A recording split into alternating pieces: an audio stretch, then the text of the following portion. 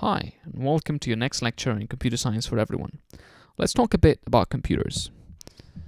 First of all, a very brief computer history. Don't worry, it's going to be really brief. The first computers we have were mechanical machines like the abacus. And we call them computers because they were used to do computations and do calculations.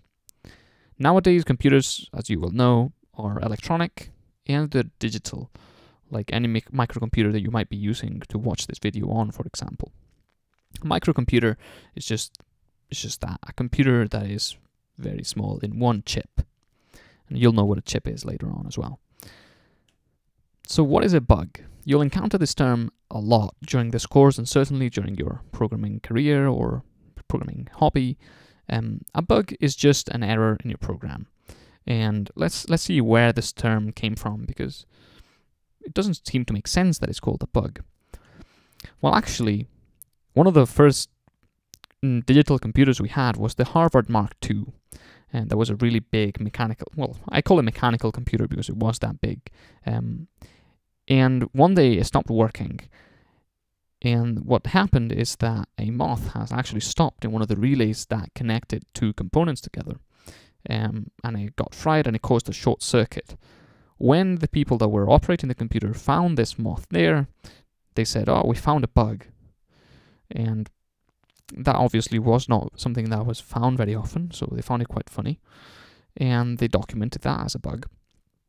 And then the term stuck until nowadays, where we call any error in our computers a bug, although, of course, we don't usually find bugs inside our computers. If you do, you probably have a problem with your computer, and you should take it to a repair shop or something.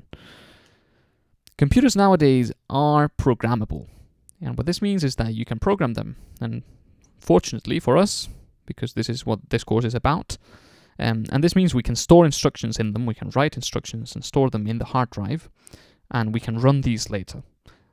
An example of this is like the internet browser you're using to watch this video, or the app in the iPhone that you're using to watch this video, as well as any other piece of software you might be using on a regular basis.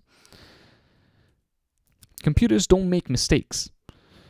This is kind of true. Computers don't usually make mistakes by themselves for no reason. If your computer crashes, or that is what we know as a blue screen, your computer goes blue and it just shuts down, this is usually because of an error in programming, or an error in memory management of your programming or something like that.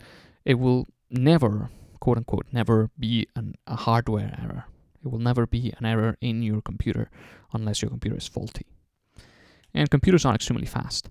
And what this means is, in our programming for now, we don't have to worry about making our programs fast, optimizing our program, because they are really fast, and the programs we're going to be making are not going to require that much power. So this is a really brief introduction to computers. We've learned that computers are programmable, they don't make mistakes, they're really fast. We know what a bug is. We know that a bug and a glitch is the same thing. And now we're ready to move into the next lecture. So stick with me, and I'll see you in the next one.